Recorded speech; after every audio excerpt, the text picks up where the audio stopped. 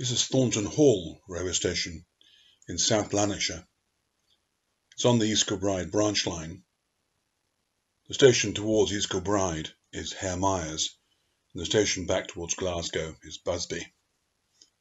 It was opened in 1868 by the Busby Railway.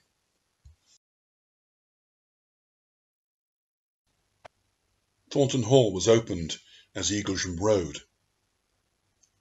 The Busby Railway was taken over by the Caledonian, which in turn at grouping was taken over by the London Midland and Scottish. This always was a single line section, so only one platform was ever present. It serves the small village area of Thorntonhall, the hall itself having been long demolished.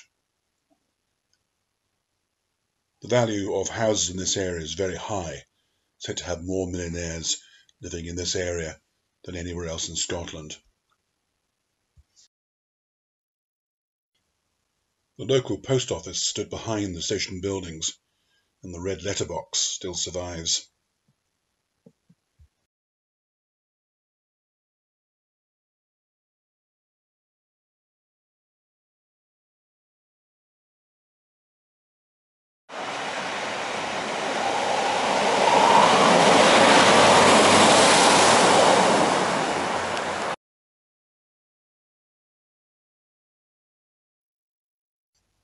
The station may have been one of many in Scotland built as part of an agreement with the landowner. Thorntonhall stood on the low hill behind the platform, overlooking the railway. It carries around about 21,000 passengers a year.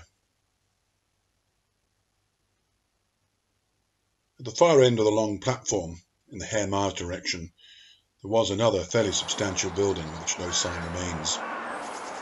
In front of the platform there was a single siding, but no passing loop.